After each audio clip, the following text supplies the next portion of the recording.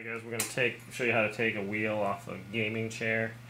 So these are kind of tight. You just move it back a little bit, back and forth a little bit, pull.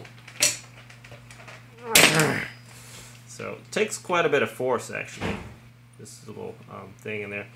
To get them in there, you should just be able to hold it firmly, and you want most of your pressure directly over this, not at the end of the wheel, because it's going to kind of be at an angle. So kind of want it straight over here with your palm, and then you get your other hand on here.